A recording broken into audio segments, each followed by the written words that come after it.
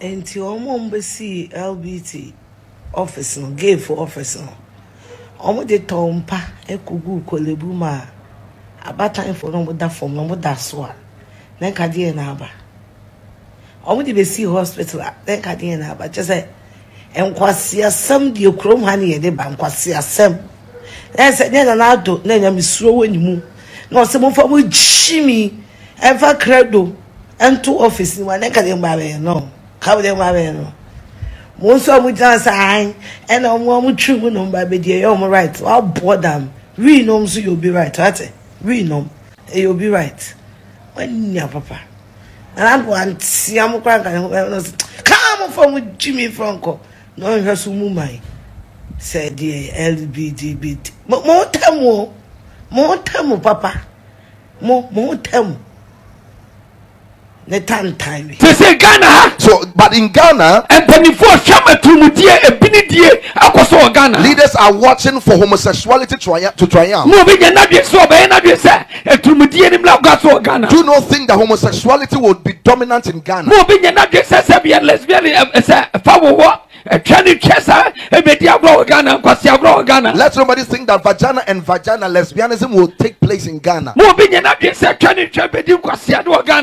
should think that vagina and vagina will play foolish things in Ghana. Nobody should think that penis and anus will play the fool in Ghana.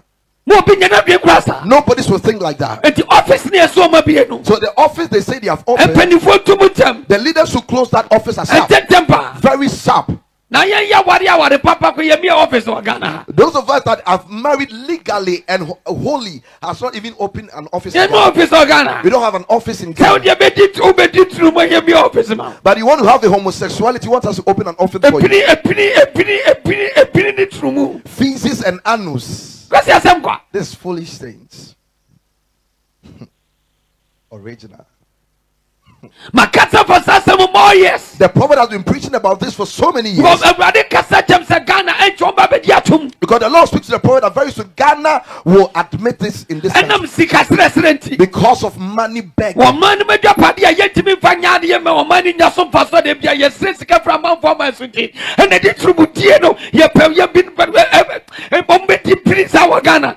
It's because we can't utilize the properties and the facilities of Ghana. That's why we go and beg finances from other countries, and because of this we are going for homosexuality. Because there is nothing we are doing in Ghana to benefit the citizens. Everything we do can't help the citizens and the citizens. But Ghana, we are not plenty like that. But God has given us so many resources. Any resources we are supposed to use to govern this country, God has given to us. So our leaders are very educated. Our leaders are very enlightened. The white folks that are governing their countries, well, you claim that they are your classmates, but you can't even make a bicycle. Kumchacha, I can say, yeah, Kenyan couple, what you want the papa, it will be a fear. That you want the back, will be a pan, say, or Barney Barbeda. No Bema, any Bema Beda. Nyame echiwadia nyame huwa na aisa na koma ete eyadia onyankopon ompempo say yebebo so a na sumpo bete because so usua Bible ye pa Sodom and Gomorrah adia nam so e nyankopon say won eye e man mada me mani me manna no one mreso. Adia say won eye me mani me mana e mani mana ah no one mreso no we preach here e Kenya me some 120 years we preach you Kenya me some 120 years the whole mreso nyina ni pen watch e no nyame je won Sodom and Gomorrah ni pa me ense and then Yamaji won. Always ask for dear could do baby. Now, Fedie, when Yamakurana Kuma, a yate. many about the American say, okay, Bible, our 1 Corinthians chapter 6, 9 to 11. But one there may be sure come in, you know. And I can Galatians chapter 5, verse 19 to 21. And one so ball, and there may be so. I want almost or bow on the bada. Bema on the Bemada. Send your money in your Obo send your money in our shop. That's the minimum at the end. Ghana, you will lead us for Ghana. You want 24 Ghana. You want one do our Ghana. Our Kasa. Sabi, Fana. Dana same crop for having Yaba. Don't to me access. To me point. To me office. I want any office or Ghana and more one year. Many will say no minimum dear. Sabamu penphobia Casadia. Miniaba, men 2 years, maybe about here. Over to me, I can't tell me.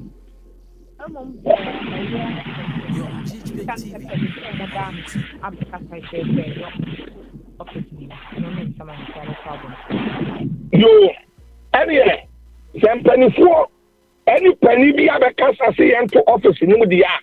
Any a penny poor or Bacasa, you know, Yamin Shrano. By a penny be our Ghana. Our Bajiji say gay, you so. Our Bajiji, me money, me mother, Sabi, Fumuso. Any man and national.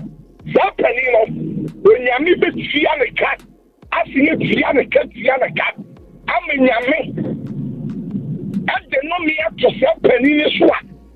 And no me any do ya bonny, ya dear, and ya coupon about to sell penny national. That is who is so proud. Sell penny color and Yamade. I didn't know me about. Sabi. And your man, Ghana, ya mamre, I yan tom, Constitution Grand Tomo, no yamaquine. I'm a young Baba office, Baba ye gay, Nidia by the by, Oka will be said. And what can I say? Human rights yesterday. Sabi, say human rights as a woman right to say, and the other writing. Yawa Ghana, only a Jew to say, human rights was a woman right to say, the baby. Baby, baby, I'm Roberts of Warsaw, and you two, and in a second, ever coconut. No, also, all bombarding, and your own crew, also say, a human rights as a woman right. Human. Baby, rape for also, every rape for, no rape for us when you're warm. No way, woman right as a human right. Not as a sabi. And what's some wing and the back also Ghana has because we'll be as well on the right. And penny for one easy from. Now, baby, I near Mexico in Quay, and Yagian was a Ghana. So, my Ghana, are you shooting and coupon? Send Yama where Christopher and Yinton. Yin Camo and Yinton. Not Ghana. I say you Christian country. Not your name Clemofoa. You will Ghana have more. You said Yama Winton. Not the pennyphobia. I'm a choir, my son Yama will get to me. I'm a Ghana. I'm a net. Say gay you for it. Give way to me in your office. I will Ghana. They say, when you cook a bread to say, when you make only Pabi Ghana, I will soon never fear for Nemo. A brother say when you cook on the idea, I will pay and penny for any Ghana. A brother so you cook on them no me. I think the mouth LGD say, yeah, Ghana from penny for any be a can home in Tinama, must be on office, no, because someone can know. O can send penny for no being penny for no be who will be a original Saudi Casana. My name is Aquashe, or my eye tomorrow. And young penny for the chest penny what? Yapu Obama on Ghana. I won't hear your leaders here, Yapu Obama, ministers of the state, MPs, any penny for a show minus one. And you all know my crime, you be a celebrity, me pacho ebe wura Ghana me so Kumchacha ya for mama Afia nsam na waka ye no osei enka office ya moko bie na kamo ko to empa because sometimes no ko labor ward ni sa ne man wo hye emma omugu fom a wo mo wo kra asefem kra keke na mutumi nye sika ako rent dan e wo tesano ene na nye sika keto because tesano dan die na mako rent dan wo tesano say ye di bebie ama gay for any lesbians any transgender any bisexual musuo ben no mo pese wo suo ba o man yimu musuo ben sa wotie ye papa opambo de no so na wo kana o se it's a ban say na just adwen ben na bankofo yitim say yembe bie sade wo man yimu o man ya eye asumdwe man o man ya just ye chirfi o say Ghana ya o man ya just ye di anka ye lake hwe onyankopon acha o man na de bia just say bibia wo so mu de bu o man ni bia no wo say ma o man tumpom bia Ghana ye wo bi afa ba ne sen o say nienti apejifo no ko mu ya sade wo ya tum ni say sikasre o say apejifo ni pesikasre dodo na abrofo na nkasa mu no nia ye wo krom ha no o say abrofo ne pe you will gold, your diamond, your bauxite, you just say, practice a DA. I go for no so a being what to say. Obo person me be a best say your man and send your beyond your resources. Ghana penny for mama ye na ho. Ghana penny for mama ye na ho. Otie Kumchacha nsam na woka na. Video na wa. Enya dia mrembe ma ye kwan say your money nyina. Okasebia to makoma so yie pa o say ansana obi be company e wo man bie mu no okọ register your registrar general omo ho no wo mo hwe say obi enkoye illegal way bia na wo register na eba ne say na company way ba Ghana company way ba Ghana wo e na o makọ rent dan o me bie o office na che say obo ko register yes an ko man ko register nka ye authorize o mo so mutumi bie Ninsam na woka na ose na che say panyin bi ensa hyase a omom ho kwan say no mutumi bie Ghana panyinfo Kumchacha say adan na che say mugum ho anim ase adan opam bonsam na woka na ose ho bie Leviticus chapter 20 verse 13 ose ya cho ho say obi a bema bi obefa bema tu bia no wabumusuo na ba ne sa sanipan ewoso kunu no mukuni wienso a ni moja enko sankofo ni tiri so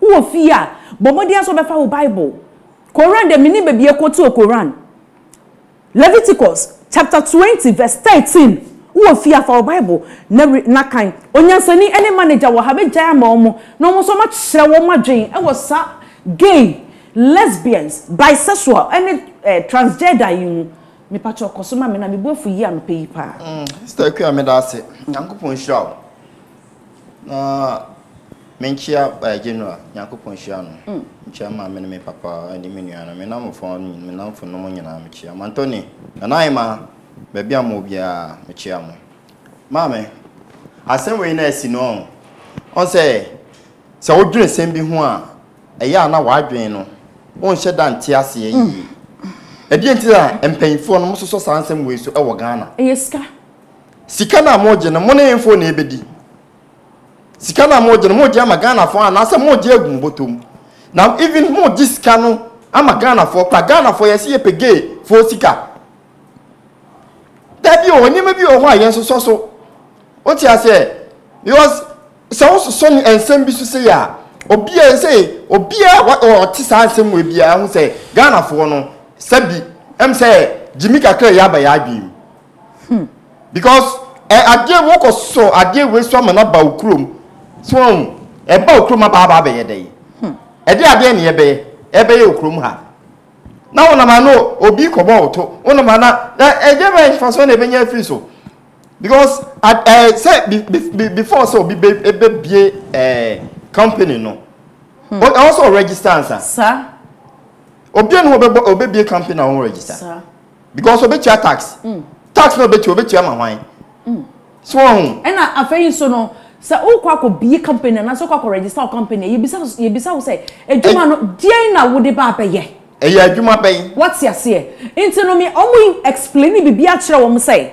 eye say ni say na mutumi gi sika na mutumi aba baby a Ghana ekono da bi excuse tima mo phone so ya fa ye na ye si for ma ha because we eya dodo na mpene so ena kakra bi na pene so eti adenki na dodo na omo pene so kakra bi na omo pene so no e wo se ye accept wo say omo me bi sa mo asem na okrum ha because we am mo asem if you ponche kura sa bi omo ye to sebe adia omo ye no ye se yaje atumo si yaje atumo ya be si company no wa ha de e de ntino wo sa wo kasa to sebe ana adia amanfo ye bema ofa bema to ya aboa bema ofa oyonko bema to wo ya aboa because enwan even enwan kura omo nyasa enoma kura ni say we your ba e wo so okono flow no akukọ won so akukọ fa ne yonko akukọ bema da na ni pada sa ni nyankopon bol se ni usuman ne nsaso a wode tumi atena wo mu na wodi mu asema ye ka kire wa sister house me to sabi e we nya sabi to e wo so ohunu nyansa wan ka so wo nipa na wo so ohunu nyansa na ohunu agye nyankopon de ma the best one ohunu nyansa ne dia se bible fura ka se do se kwase ano wo so de kwase ano de ma no eto obi ye mo asema wo so manu se mo asem so ahun ye try we asin go emambo wo me mambofo we wo me mambofo so ahun obi o ye se bia o ye mambofo senior manager I can also obi o ye se bia e ye mambofo onyansani che wadwun asemi hu already nshira obebre mechia adofo ne ahwefo nyina no pai na machia ye general na me nshira no afen so mechia me ma me ne papa da wo masen entwi mechia wa no pai da bia na ho siesie yen the number is 0244274327 to be person opama de ma wa ofra and somewhere koso no enika areho na ye be kan say ye mpanimfo no ye ya adwese ye de ani beto omo so a omo be di ehwamo because adia obi aye bi na mfaso ni so no ye nhwe se ye beye said ye kan wo kan atworo na omo ye ti ase se memma ne memma da ema ne mada ene ma nyame abufuhye ko Sodom and Gomorrah so enti sa o man biara wo asasi so na se o pese wunya nhira yanyi suso sa no ma wi so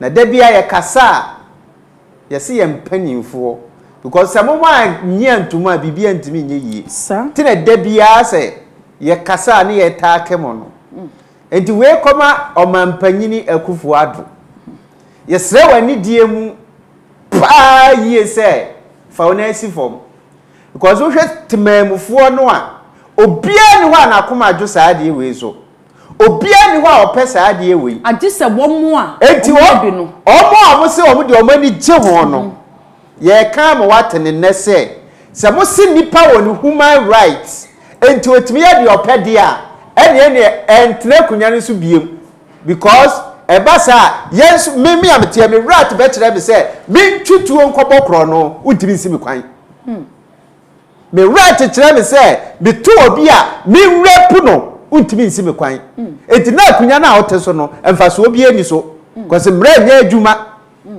enti de obi ka ana eni sika achi eni koma di ye na achi na nkoya de be wie chena na di owuo ana de anim guase ana de no me beba enti wo fa ne nansi fom pa yie so fa ne nansi fom ne ebesi wo ma we mu no ono ankasa na ni nje ana na me hwe video bi ekosevi omo kasa obisi di oni mo de ne na be si wo pa se obesi sa office ni bi no se ni pa no mo ne de na se mpo mu nim na omo gitumu a ene ho no be ze sa kuro no obi a wo de chefa na ye kuro no me fo amoso bomo ye biala bomo koye be kofa be koye so ni cheri be kofinin e mo yire mo ne mo mate kura je mo mate a bo ko wa otimaye itimi tamosi me boka moso